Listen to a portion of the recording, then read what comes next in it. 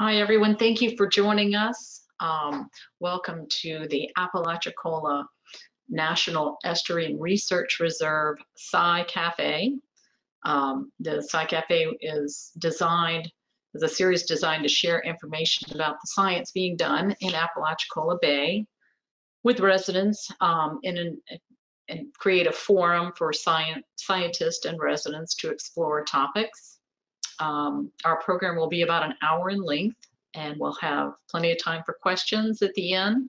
If you would like to ask a question, you can type it in the question box, which you'll find there's a little toolbar, and you'll see a question. You can type in a question, or you can also raise your hand if you want to do it verbally. Today we have Dr. Sandra Brooke with us. Welcome, Sandra. She is the project lead for the Apalachicola Bay Systems Initiative, and that is the Triumph funded program that started about a year and a half, almost 2 years ago. And she'll give us an overview of what the initiative hopes to accomplish, what's been done so far, and what will occur in the upcoming year. Also, who's involved and how you can stay involved with what's going on with the project. It's a very important restoration project to all of Apalachicola Bay. So Sandra, welcome, and take it away. Thank you, Anita. Okay, well, this is very strange because I'm talking to an audience, but I'm looking at my screen, so I feel like I'm talking to myself, but lovely. So you should be able to see my front page at the moment. So as Anita said, I, for my sins, am the lead on the Apalachicola Bay System Initiative, which is a bit of a mouthful, so we shorten it to ABSI. And as she also alluded, it's funded by Triumph Gulf Coast, Inc., which is the administrative group for a pot of money from the Deepwater oil spill funds. And it is specifically for economic development for disproportionately affected counties. So most of the funding from Triumph goes to things like construction or improvements or some kind of economic development. We're a little bit different. This project is the economic benefit that we are hoping to come out of this project is that we would put the Apalachicola Bay on a pathway to recovery, so that the working waterfront can come back to probably not the way it was before, but at least a semblance of its cultural history. So we were funded in 2019 in April, and we haven't done as much as I would like because of COVID, but I'd like to give you an overview and let you know what we've been up to and what our plans are for the future. So this is probably a familiar story to most of you. The top graph here are oyster landings, and the bottom graph shows fisheries independent surveys. And you can see it sort of bumps along until about 2012, 2013. And in the top graph, it sort of crashes down into 2013. And in the bottom graph, you can see the sublegal or the juvenile oysters, which is the top line of that bottom panel. They crash down in around 2012, and the adult oysters just kind of bumble along and are not doing very well. So in 2012, the fishery sort of collapsed, and in 2013, it was declared a federal fishery disaster. And that helps to compensate some of the fishermen that are affected economically by this collapse. So what happened? Well, it's when a system collapses, it's usually not just one thing. Systems are complex and resilient, but we think that it was a number of things that came together, like the perfect storm. So in 2007, we had some really bad droughts between 7 and 9, and the top panel there, that image, is Lake Lanier in, I think it was 2007, but you can see it's pretty dry. And so the reduced water flows from the Apalachicola River increased the salinity in the bay. This increases predators, parasites, and diseases. This allows the marine predators to move in, especially things like oyster drills, which can really do a number on the oysters. They're quite voracious. The diseases also become worse during warm, high saline times. So that led to increased mortality, especially the juveniles, which are generally more vulnerable to predation, not necessarily disease, but certainly predation. And then you get to a point where if the juveniles keep declining, don't survive, you will ultimately get a recruitment failure because there aren't enough animals in the system to supply the larvae to maintain the system. On the other side of this panel, you see you've got shell removal. By harvesting, we're actually removing habitat. Oysters are unusual in that respect because they make their own habitat. So it's not like fishes where you take the fish away, but the habitat's still intact. You're taking away their habitat. And there was also some limited reshelling, but not enough to compensate for what was taken. And we also have storms and things that move habitat around, vary habitat. So you get into a habitat limitation as well as a recruitment failure or potential recruitment failure. And that led to the population collapse. Now, there is evidence for this scenario, but we don't truly know what happened. This is just trying to assess after the fact what had happened before. So there are lots of unanswered questions, no definitive conclusion. And the unfortunate thing is that even though there has been a lot of research and a lot of restoration effort since 2013, there has been no population recovery. And this is the disappointing thing. So there have been decent rains recently in the last few years, and as I said, reshelling efforts. So if it was as simple as we need more flow, we need more habitat, we should have seen a recovery, and we haven't. So it's not really that simple. So what is ABSI? So our objective, our mission, if you will, is to try and gain insight into the causes of the decline of the Apalachicola Bay ecosystem, and not just oysters, but particularly the deterioration of the oyster populations, to understand why they have not recovered, and to help develop a science-based management and restoration plan for the ecosystem to help put it on a path to recovery. And we understand that no matter what we do to help the system recover, it's the animals that have to bring it back, and that's going to take time. So no matter how much money we throw at this and how much stuff we throw at it, the animals ultimately are going to be the ones that rebuild the system. So there are 4 primary components of ABSI: research, a development of a restoration plan, development of a management plan, and community engagement. A couple of comments here. FSU is an academic institution. What we usually do is research. We're reasonably good at it. The restoration, we are not in the business of large-scale restoration, but what we will do is to come up with some guidance for a restoration plan. We are also not in the business of managing. We have no jurisdiction, but again, we can present options for a science-based management plan. And community engagement is absolutely critical to this process, and I shall talk about that in a little more detail in a second. So research, we are addressing a whole bunch of different aspects of this system. Even though oysters are the focus for obvious reasons, they are not the whole focus. So we are looking at hydrodynamics and all those water quality aspects of water quality that influence life in the bay. The bay is an estuary. It's a balance of salt and fresh water. Fresh water brings in nutrients. It's a highly variable system. It's a balanced system. Some of the things we do may put it out of balance, and that affects not only the oysters, but the other animals that live there as well.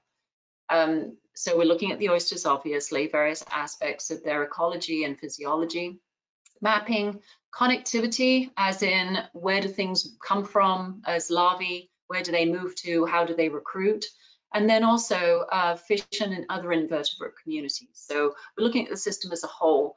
What we're trying to establish is whether, I keep hearing the bay is sick, but it's really not clear whether the bay, the ecosystem, is sick, or whether we are or unhealthy, or whatever term you want to use has been changed, or whether we are using the oysters as a metric of the health of the whole system, and that might not actually be the case. And then there's the human impacts, the fishing pressure, and the specter of climate change, which is 2 of them. There are others. So we take all this research, and so usually academics, they show up, they do their research, they run off and they publish some papers, and that's great. That's what they do. That's what we do. But quite often that research does not end up in the management or policy arena. So what we hope to do with all this research, these questions that we are asking are very focused. And so we will take those research outcomes from those focused questions to create decision support tools that can be used for management and restoration plans. So again, this is what I'm hoping to bring to this is, I keep hearing the Bay has been studied to death. We don't need more research. And there has been a lot of studies that's true. But what there hasn't necessarily been, at least in recent years, is a holistic approach that asks focused questions that will feed directly into management and restoration. So that's what we're hoping to bring out of the ABSI science. One of the components of ABSI, which kind of falls under research and restoration, is that we're building a research hatchery. And this is not for commercial purposes at all, although we're hoping that maybe some of the things that we discover through the research that goes on in the hatchery will benefit aquaculture as well. But it's to try and understand, for example, some of the early life history stages of the oyster and how they might be influenced by different environmental conditions and different food types, for example. And we're also going to set these spat on shell and other materials and use them as restoration tools to maybe augment existing restoration and to kind of try and kickstart the system. When we started doing this project, we were told we don't need spat on shell. This is a process that's been used successfully up in the Chesapeake, whose system crashed a long time ago. And they set these hatchery-produced spat on shells and they put them out on the reefs. And it helps their approach because their system is spat limited. So I was told when we first started doing this, you don't need to do that. This is not a spat limited system. And that may have been true back then, but we haven't seen an awful lot of good recruitment for a while. So it may be that the Apalachicola Bay system is now spat limited, as in there aren't enough juveniles out there to really get the system going again. So this is what we're planning on doing. And like I said, hopefully using this seeded material will help us boost the natural recruitment and get the oysters out there. Restoration experiments. So again, like I said, we're not doing full-scale restoration. That is, somebody else's business. But what we are doing is using a variety of different materials, natural shell, some of the more unconventional things like these oyster catchers that are made out of jute line, covered in cement that can be molded into different shapes and sizes and different structures. There are reef balls, which we probably won't be using in the Bay. There's lime rock, which has shown some success. Fossil shell is an option, although it doesn't seem to be doing terribly well. And then again, we're going to be setting some of these materials with the hatchery-produced spat to, try and get things going, as I mentioned. And from that information, that will help us understand, the restoration trials will help us understand the optimal material, the optimal placement, size, reef height, all these kinds of questions so we can play around with those different aspects, those different factors before we commit and I try and identify the best option or series of options. This doesn't have to be a one size fits all. There might be different approaches for different requirements. Like, for example, if we want to build sanctuary reefs, we might do it using different materials than a harvest reef. So we're going to do these experiments and use that information to create a restoration plan. And I just want to mention at this point that the FWC have recently received a national NIFWF, National Fish and Wildlife Federation grant to put materials out in the Bay. And we are working with them so that they can use some of our information to help develop their restoration plan. So we have a home at the moment for our information, which is the FWC project, and hopefully this will expand into other funds so that we can scale up the restoration even further. So management strategies. Again, we are not managers, and we have only just started discussing management options. So I really want to stress that it's not us that's going to be coming up with these management strategies. We are going to be using science to address whether some of these management options are viable and how they might be accomplished. So we are doing this in collaboration with stakeholders, management agencies, and law enforcement. If there's no enforcement and there's no buy-in from stakeholders, then whatever management we come up with is doomed to fail. So these are just some of the potential management options that are on the table. Again, nothing has been decided. We've just started discussions with stakeholders. So rotating harvest areas, sanctuary reefs, as I mentioned, these are kind of set aside areas that are not harvested, that are allowed to function as the oyster ecosystems were meant to function. And they won't be harvested, and they will be broodstock reefs, and they will be just kind of left alone to do what they do. Limited entry, that might be another option for management. Seasonal closures, including, you know, a permanent summer closure, that's something that's on the table. And we do need reshelling programs. We need something systematic, because harvesting takes away the reef structure. So we need to be able to put it back, to replace it, so we don't end up in a situation like we're in at the moment. We've got a real deficit in substrate. We've seen this. So that's a real problem. We need to have reshelling as part of our management program. It should be ecosystem and based adaptive management. So for example, if we see that the number of oysters on a certain reef starts to decline below a certain threshold, we can close that reef, give the oysters a break, let them build back up again, and then open it back up. So to be more adaptive in our approach to management. And then we need a state monitoring program. Oysters don't currently have a state monitoring program, so we really need to get that implemented so that we can tell what's going on, and we can get some hint of the status of the oysters before they crash again. Community engagement, and this really shouldn't be last, because it is probably one of the most important parts of the project.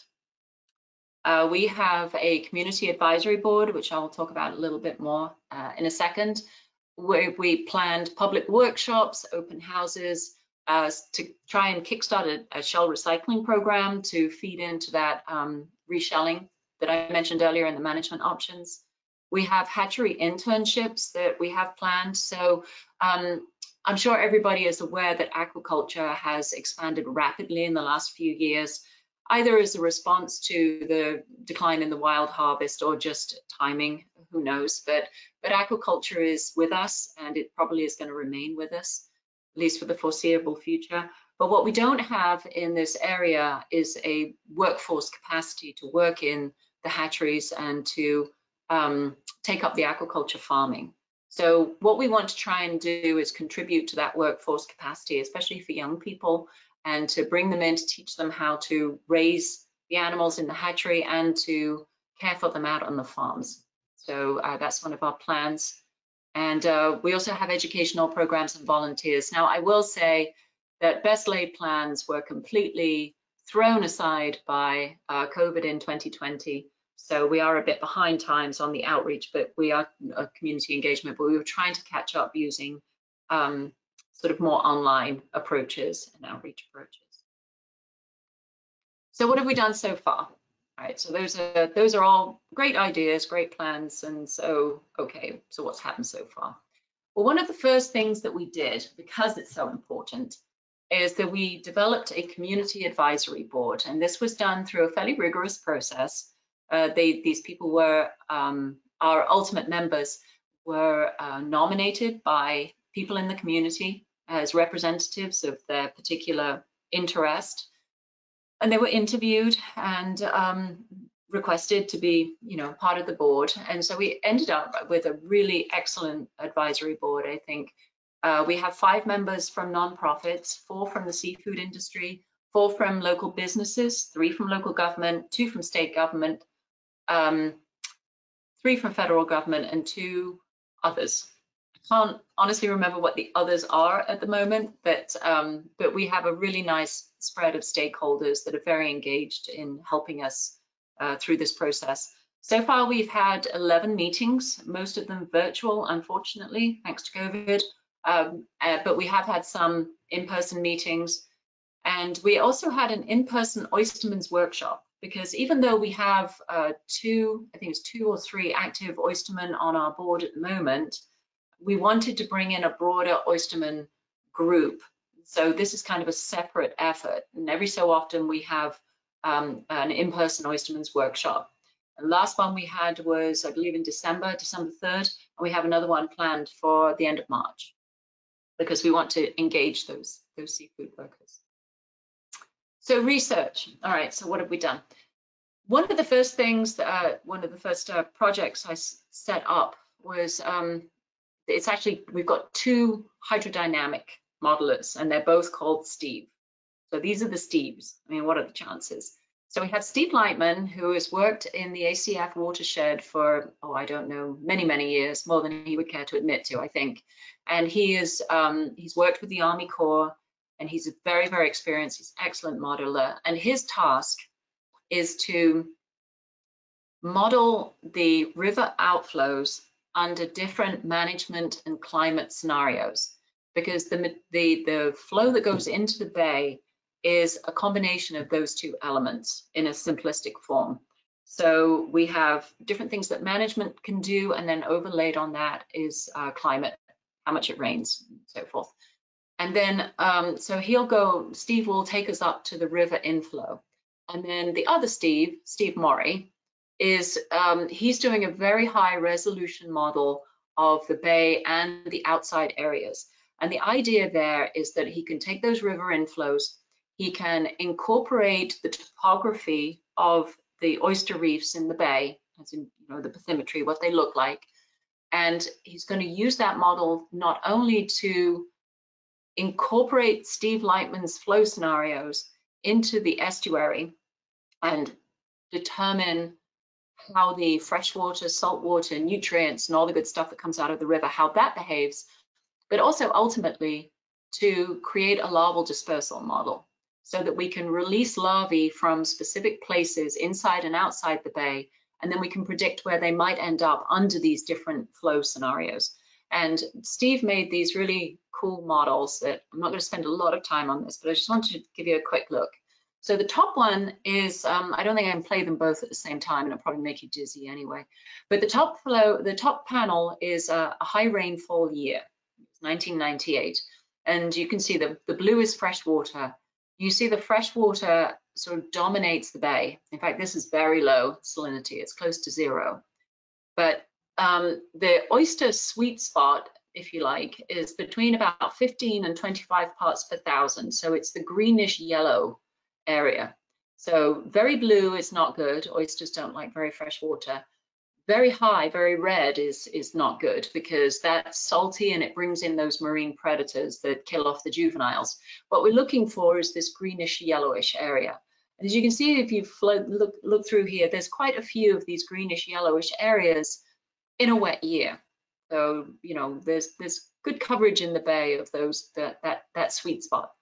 So if we go to, we'll play at the same time. Let me shut this off though, because it makes me dizzy. All right, so if we go to a dry year, you'll see over time that it's dominated, the estuary is dominated by the red. And we do get some rainfall, it's not completely droughty, but this was considered a dry year. And as time goes on, what you'll see is that more and more of the bay is covered in that marine water. And that, as I said, is not terribly good for the oyster populations. So again, I just wanted to show you visually that there is a difference in how the river inflows will change the conditions in the bay. And this seems intuitive, and anybody that lives around here knows this already, but it just sort of formalizes it, I suppose. So these 2 are working together, and within a month or so, they should have, we should be at the point where we can start running these scenarios, which will be exciting. So the ANA has had instruments out in the bay for a number of years, since the 90s, I believe, with a couple of hiatuses for hurricanes. So you'll see the ANA instruments are the ones with the in the yellow. And so what we did was put out additional instruments of the same type. They're all YSI 660 data loggers with the same sensors, and we put them in places that will help inform the model and also to fill in some gaps that, you know, these instruments are expensive and it takes a lot of staff time to maintain them. So what we're hoping to do is to take our data. We finally got them out at the back end of last year. There's a bit of a struggle between storms and COVID, but they're out now, they're behaving nicely. And so we're hoping to incorporate our data, or at least make our data equally accessible as the ANA data. We need to work with those folks to figure out how we're going to do that, but that data will be publicly available for whoever wants to use it. And so what we're measuring is temperature, salinity, dissolved oxygen, turbidity, and pH, just as I said, the ANA folks are doing. The CPAP, the Central Panhandle Aquatic Reserve, also has an instrument outside of our lab, and they also have one out in Alligator Harbor. I'm not sure if they've replaced that. It went walkabouts a little while ago. So what we also started to do fairly early on was survey intertidal habitats. So there has been some work in the intertidal. Ray Grizzle did some mapping work and ground truthing work, and it was excellent. But what we don't have is the long-term sort of monitoring of intertidal habitats as we, you know, do or have had for a number of years for the subtidal. And because FWC were doing their subtidal work, I didn't want to use our resources to basically do what they're doing. So I thought, you know, we can collect the intertidal data, they collect the subtidal data, and we'll share the data, and everybody will gain more for the same amount of resources. So that's what we started doing. So I remember going out with the poles and the tape measures to map and get the height of these intertidal areas. And it was buggy and it was hot, and I remember thinking, you know, there's got to be an easier way of doing this. So I went back to the lab and I started looking around, and we came up with the drones. So what we did was we got the Duke University Robotics Lab to come down and fly their drone over all of the intertidal areas in the ABSI region, which is not just Apalachicola Bay, it's Franklin County coastline. That's our area of interest. And so they made these high resolution image maps, and they made digital terrain models. So we can look at reef height and reef topography and try and tie in where the oysters are relative to that topography, which will help us understand what's driving the intertidal habitats. What we discovered was that drone footage was great, but it didn't give us the resolution that we need to really drill down and understand, to be able to see, you know, individual clumps. And once we can see individual clumps, then we can start using sort of machine learning processes to track the density of those clumps seasonally and between years. To try and do this with people is just so time consuming. It's just not really tractable. But we can go out there and fly a drone every month and get an idea of the dynamics of these systems. It's not as informative as going out there and pulling apart these clumps and counting the animals and measuring them, but it does give us a sense of the kind of the rhythm of the system. So one of my students is a drone pilot, and she's been flying at 50 feet above these reefs. And you can see this green inset here is a digital elevation model that she created that shows individual clumps. Now we do need to ground truth this until we are comfortable that what we're seeing are actually oyster clumps. We need to go out there, and those funky little white squares represent quadrats. So we put the quadrats on the ground, we have people go in, count, analyze the clumps, and then she flies over, and then we compare the data so that we can match it up. Once we're comfortable that we have that cross calibration, then we don't need the people there anymore, and we can just fly the drone. Okay, that's the idea. We've started doing that this year.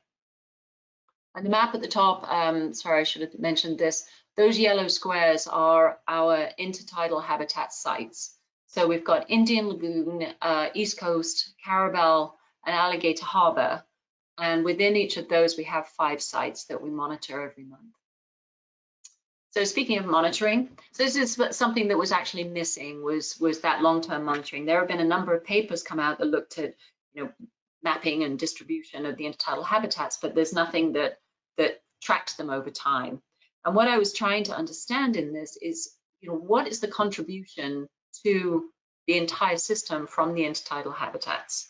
Do they contribute anything? Are they sinks just that get recruits that die after a year? Or are they actually contributing to the overall system? And this is important in the situation that we're in at the moment, where the subtidal reefs are in such poor shape that the contribution from the intertidal habitats may be important.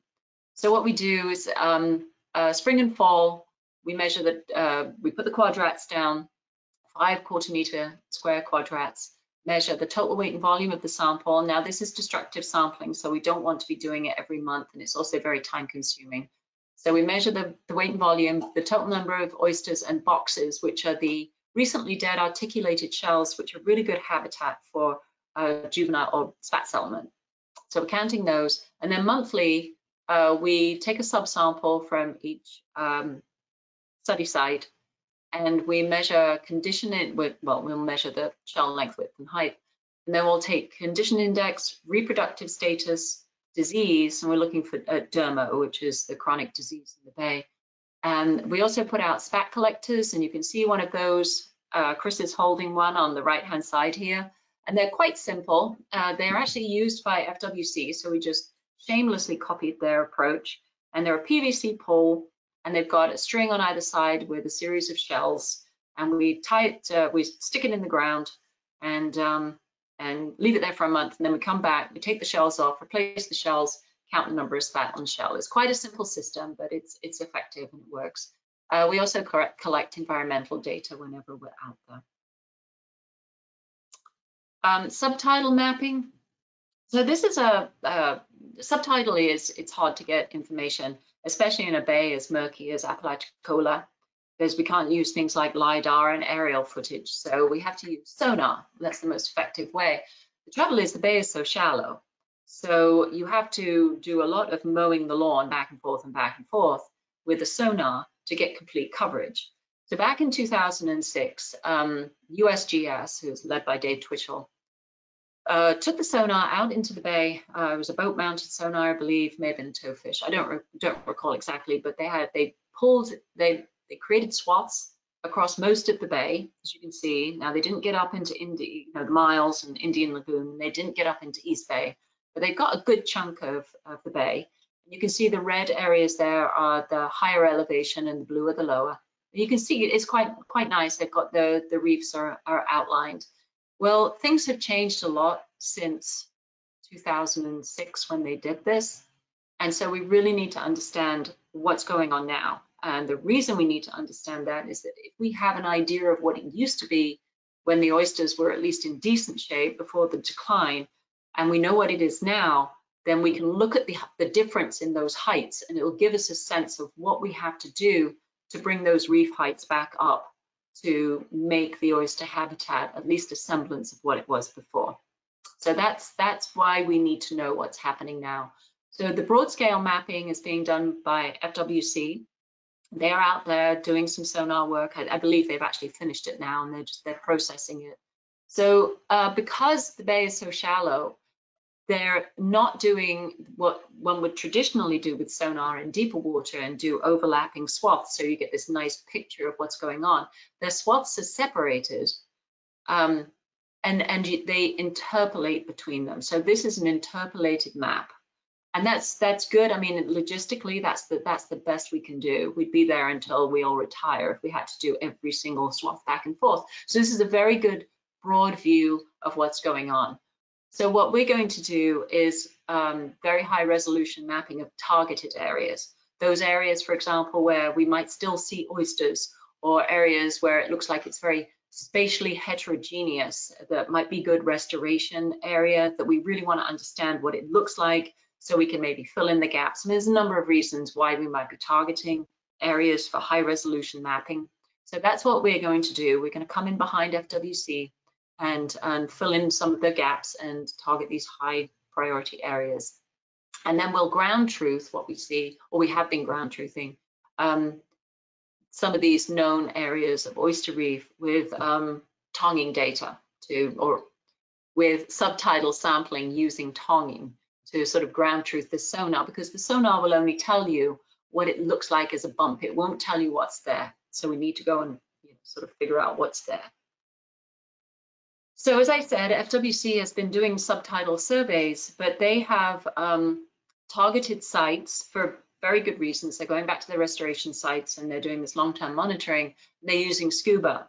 So what I thought we could do to complement the FWC data is to get a broader view of a larger part of the bay using a quicker and easier approach. So what I did was approached one of the oystermen, Shannon Hartsfield. He's helping us do this. I tried tonging once. It wasn't pretty. Shannon does it a whole lot better than I could ever hope to do. So we've contracted him to go out and help us with this part of the project. So what we do, we picked a number of spots in the bay. Most of them were spots that Shannon took us to. I mean, he's got 3 GPSs full of numbers. It's remarkable. So he just kind of basically led us around, and we subsampled this beautiful suite of areas. And the way we did it, so we wanted to be somewhat systematic and to be somewhat quantitative. So we came up to a site, we put the boat anchored, and then he did 1 tong lick at 3 points on either side of the boat, and that's what this cartoon is supposed to represent. So we have 6 samples per site, and we put them in these bins on the culling board, and then what we do is we measure the total volume and then total volume, and then we divide it up by rock, shell, and live oysters. And these are quite coarse kind of measurements. You know, they're not exact by any means, but they are relative and they're consistent. So, you know, they can give us some useful information. And so the rock tends to be either fossilized rock from the fossil shell that's been deployed, or the lime rock that has been used as culch. So then we have the dead shell, which can either be fossil shell or modern dead shell. It's really hard sometimes to tell the difference. So rather than agonize over it, we just said, if it looks like a shell, it's a shell. If it's clam, it's fossilized, it's a shell. And then live oysters. For the live oysters, we counted the spat, the adults, the market size, and the boxes, and we measured them and put them into these 3 size categories. So even though it was kind of quick and not nearly as precise as the diving, it did give us a decent amount of information. And so this is just a map. It's a bit busy, I must say, but essentially the size of the pie is the amount of total material. The red part of the pie represents live oysters, the green part represents non-living shell, and the purple part represents rocks. So this gives you an idea of the distribution of the sort of the material and the animals that are in the bay. And you can see they are sort of clustered around 2 primary areas. We've got the Cap Point area and a little bit of Peanut Ridge and a little bit down the south here in the eastern part of the bay.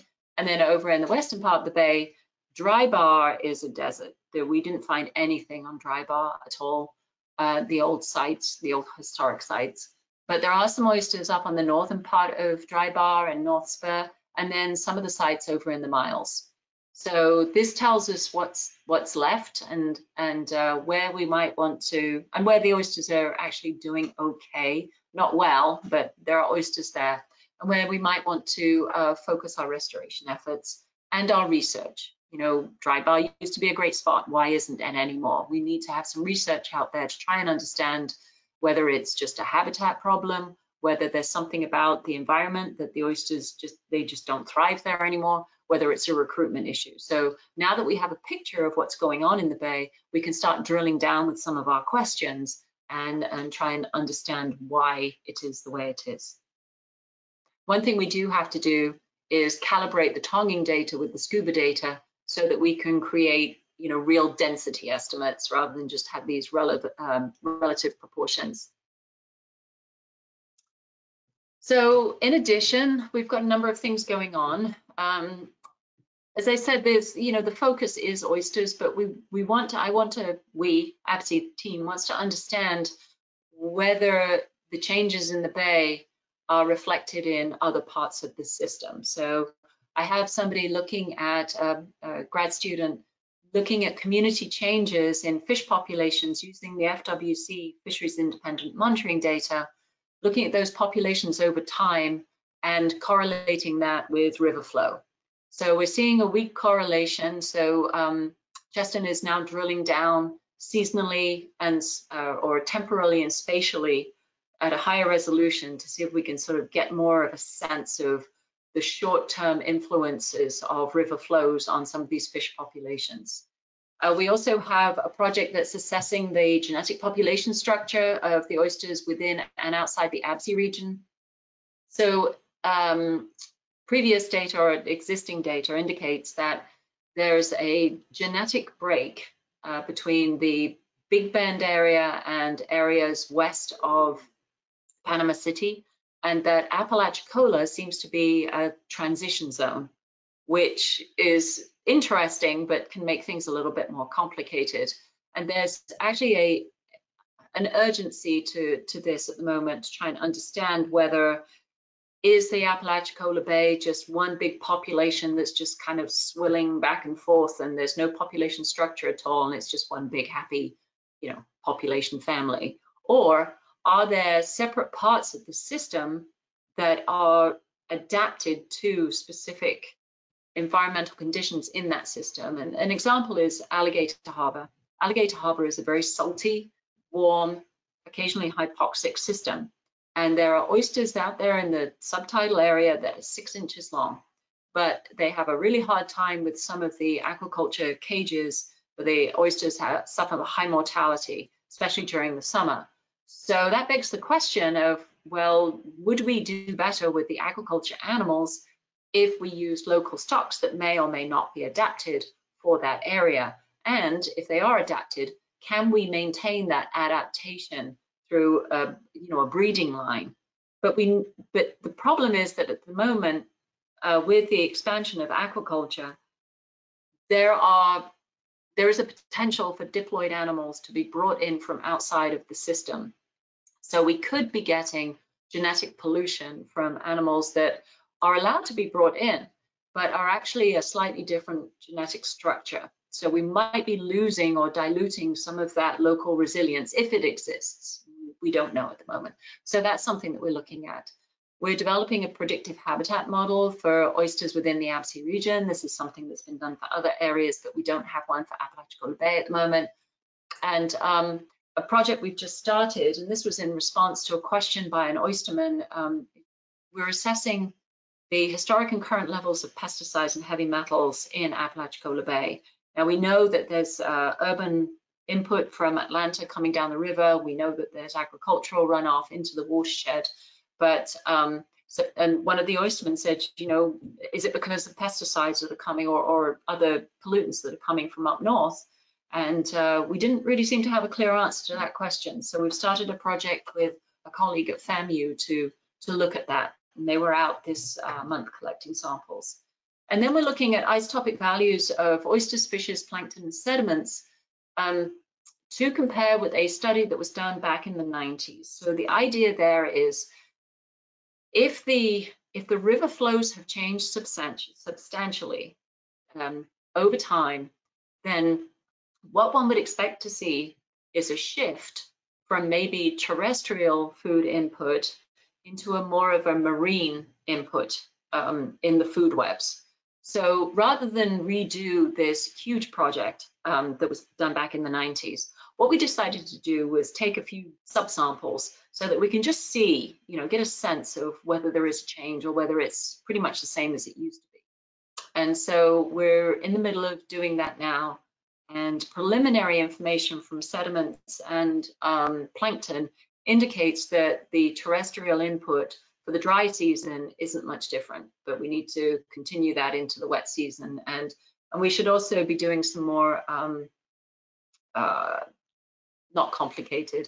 The isotopes that we're looking at are rather a blunt tool. So we need to be looking at different types, a different suite of isotopes to really drill down into the food web. Future research, establish research stations to test multiple hypotheses. I alluded to that when I was showing you the subtitle data. Restoration experiments, we're working on getting the permits and designing those. Physiology of oyster life history stages, so we'll be working in the hatchery to look at some of these, larval survival and spat survival under different environmental conditions. Ecosystem services models, one of my students is working on that. Adaptation to local conditions, do we have any? And if so, can it be maintained through brood lines?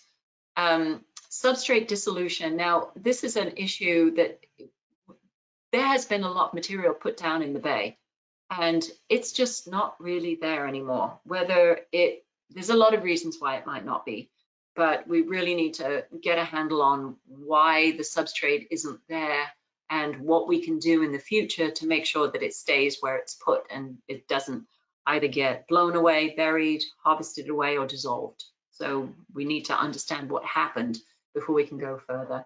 And then the high resolution mapping of priority sites, as I mentioned. So that's kind of the research. It was a bit of a whirl through, so I'm happy to take questions at the end if you guys are still engaged.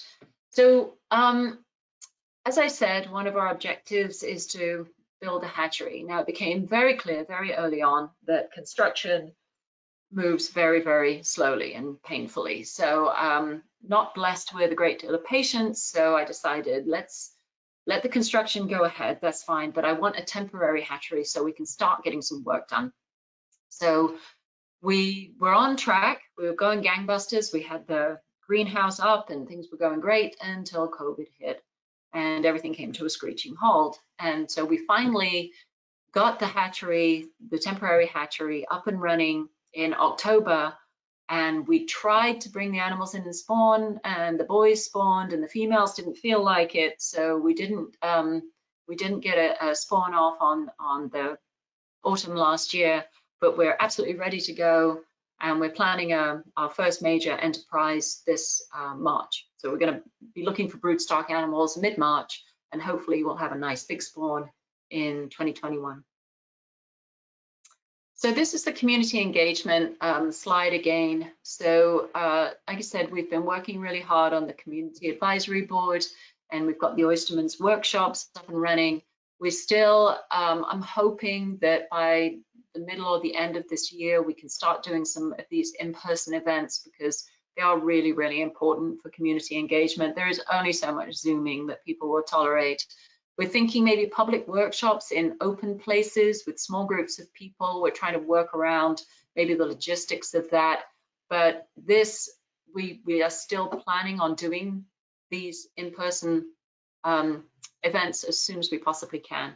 We're having a very small internship program this year. It's just kind of a pilot project using a couple of people that we can bring in and help out with the hatchery and start learning the process and help the hatchery people sort of figure out what they're doing and how this is going to work. And I think I've just run out of steam. So I'm happy to take questions if anybody has any. Thank you, Sandra. We appreciate the overview. Did you put the website on your last slide? Yes. Yes, it is. Yeah. And the lower right-hand corner, there's a website. And if you want to stay connected with the project, sign up for the newsletter, and it'll go into much more detail. And like Sandra said, we're going to try and get more and more information out. We have a few questions. Josh, you want to take us through those questions? Yeah, absolutely. I'll just take them as in the order that they were received. So some of this is going to be jumping back a little ways. Okay. Can you speak to how you're involving stakeholders in all steps of the process, including the research, development, execution, and application? Yes. So as I said, we started out having in-person meetings every 2 months. And so, the first part of that process was, to be honest, it was somewhat painful. It's going through sort of developing our objectives, our strategies, our priorities, getting feedback on what's important and what we should be focusing on, and just basically getting a feel for the community. And we've worked through that process. It was harder. I mean, our in-person meetings were 8 hours a day. Sorry, 8-hour days. Nobody can sit through a Zoom for 8 hours. It's very painful. So what we did was we started monthly meetings doing 4 hours. So it sort of slowed things down a little bit, but we kept the momentum. And so what we do with this group of stakeholders, our community advisory board, is they can request a presentation for something that they are interested in or thinks important. So we have presentations at every meeting that are requested by the board. I give a science update every meeting so that they are abreast of what's going on, at least, and can give me feedback on, you know, whether they think it's a good idea or a bad idea or what else they should be doing for the research. We have the FWC are engaged in the Community Advisory Board, so they are there as to, you know, receive questions and answer questions from the community about, you know, any kind of management issue. Then that was especially important when they were talking about closing the fishery. So they were there to sort of, you know, answer those questions. And what we hope the Community Advisory Board, the function it serves is to represent the stakeholders to us, but also to represent us to the stakeholders, so that they are a conduit between, you know, FSU rarefied academia stuck down at the lab and the people in Apalachicola. So that's the very important part of the stakeholder engagement. The oyster workshops were specifically to get feedback from the oystermen, so that they didn't feel like they were just being told what was going to happen and they wouldn't have any say in it. So, you know, and since it was hard doing these outreach events during COVID, and so Anita has helped us greatly, and Georgia, and we developed an outreach subcommittee that really sort of focused on, okay, how can we get the message out better? So since that committee has been established, I've done a number of presentations through FSU, WFSU. We had a panel discussion about, you know, the situation in Apalachicola Bay that I think was very well received. And you can go onto WFSU and download or listen to that panel discussion. So, you know, we're trying to reach out to the community a bit more. So I hope that answered your question. We actually also make all of our community advisory boards meetings, they're open to the public. There's 3 minutes at the end where the public can ask questions, but we post them all on our website. So if you go to the ABSI website, all of our community advisory board meetings, all of the discussions, the strategies workshops, all of that more information you can possibly ever want to see is on the website. So I really invite you to go and take a look. And if you've got any specific questions, use the email. And one quick addition, Sandra, is I do sit on the the Community Advisory Board, and we've met for 11 months now, 20 plus people from all walks of life, many people whose lives revolve around the Bay. And we decide on what the goals and the objectives of the restoration will be. So it's hammering out all of that word by word over the past 11 months. And you can see where we've been and where we're going if you go on to the website. And as Sandra said, you can also see you can access the meetings, and you can see some of the newsletters we've done, which try to summarize the meetings. So those are good resources on the website. But it is a very broad-based group of stakeholders it's kind of a bottom-up process. And if you want to be on the newsletter list, just drop us an email, and we can put you on the list if you're interested. Okay, great. Will FSU be the deciding agency as to what material we use as this culch? No, we won't be. All we do is offer advice based on the data that we get. So it's that we're purely advisory. All we can do is say, this is the data, this is what we would recommend for this type of restoration versus that type of restoration. But I'm not sure that we'll be making the decisions. Hopefully, we'll be providing useful guidance. But since we're not involved in large-scale restoration, then we really, I mean, we can say what we think, but they don't have to, nobody has to take any notice of us. Hopefully they will. All right. And then would you briefly be able to describe the effect climate change is having on the bay and its oysters? So there's a couple of different scenarios for climate change. Both scenarios have the bay getting, or this area getting warmer. But one scenario has it getting drier, generally, less rainfall, and the other one has it getting wetter. What they both have in common, is my understanding, is that they are both more prone to, or under both scenarios, we will get more extreme weather events. So the bay is going to be more variable, and estuaries are variable anyway, but animals don't like extremes, even those animals that can tolerate environmental variability. If it gets too fresh, then the oysters are going to die. If it gets too salty, then there's a risk of the marine predators. So now the problem with climate change is the speed at which it's happening. Systems are resilient, and if the change is slow, they can usually come about and tolerate it. But climate change, the risk of climate change is going to be too quick. But the best we can do, and we've put in place something that we're just going to have to face the consequences of, unfortunately. And the best thing that we can do is try and make the systems that we are managing as healthy as possible, and to manage them adaptively, and to be creative about the way they manage, and to pay attention. But yeah, that's not a very satisfactory answer, I'm afraid. It's a large question.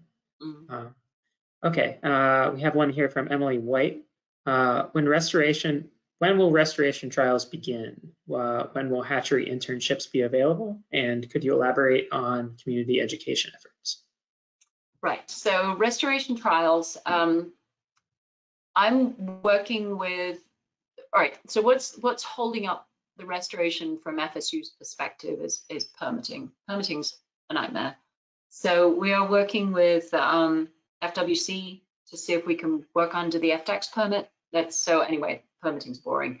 But the bottom line is that I'm hoping that we can get something in the water by shortly after, or ideally before, in time for the spatfall, the spring spatfall. So that will be at least something, maybe not the large scale restoration experiments, but at least something in the water by May. So FWC, their large scale restoration through this round of NIFWIF funding, they don't have access to that yet for a number of reasons, but they do have some money left over from the previous culching efforts, restoration efforts. And so they have I think the current plan is 3 10-acre lots over towards the Cap Point area, where they're going to be putting down lime rock. So that's the last plan I heard. I'm not sure of the timeline. I think it's going to be fairly quickly, but I don't want to speak for FWC. So bottom line, hopefully we'll get something in the water this summer. There is a sense of urgency in trying to do this, because the fishery has been closed now will be closed for 5 years, but we're already into year 1.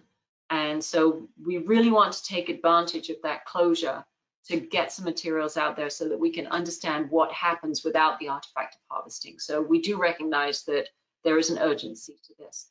As far as the hatchery internships are concerned, so this spring will be our first big spawning event. And so what we decided was that this year we would just kind of do a trial run. The hatchery folks are going to have enough on their hands trying to work through, it's a new hatchery, so there's bound to be kinks. To work through some of that, sort out their methods, they're new at working together, get all that straightened out. And then, so this year what we decided to do was use the FSU students as guinea pigs. And so we're going to bring them in, And they will be, as I said, the guinea pigs, so that we can use them to help develop the best approaches to the internship. So the internship will be available next year. So, and then education. Yeah, so what I would like to do is get some education programs online on our website. But Maddie, our outreach lady, has been so snowed in trying to get a website. She runs the website, she organizes the cab, she does everything. She's a rock star. So, but we are thinking about putting online education components into ABSI and also for the Marine Lab as well, so that we're aware that even now, you know, schools are using online education a lot. So that's one of the things that we're planning to do until we can get, you know, the kids back down here again, which is really what we want. Great. All right. And then I have one in here from Raya Pruner.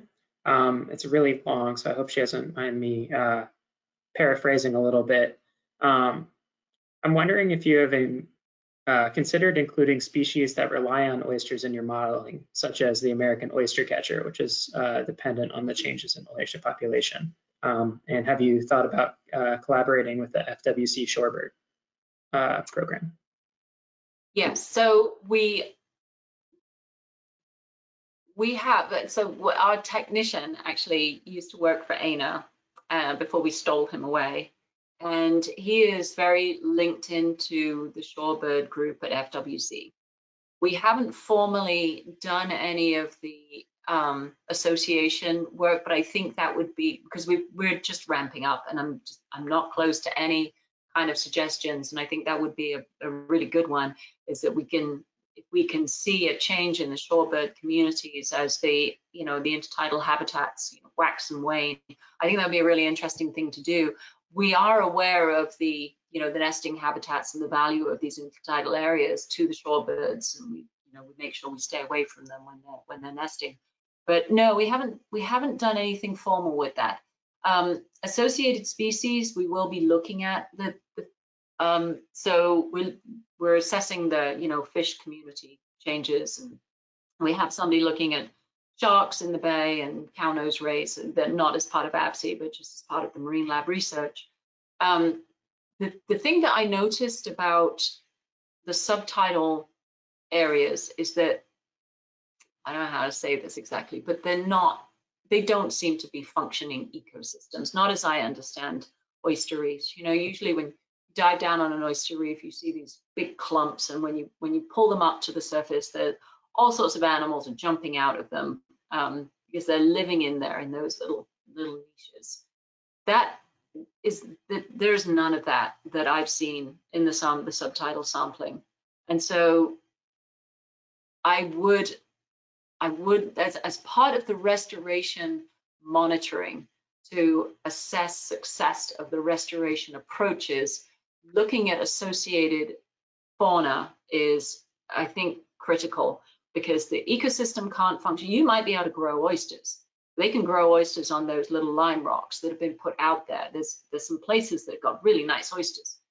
Not as many as we want, but they are growing and they're setting, but it's not an ecosystem. So you're right, the associated fauna, I know your example was birds, but that associated fauna component is really important to try and understand whether our restoration efforts are just putting down oyster settlement substrate, or whether they're bringing back a functioning ecosystem with all those associated ecosystem services. That's a really good question.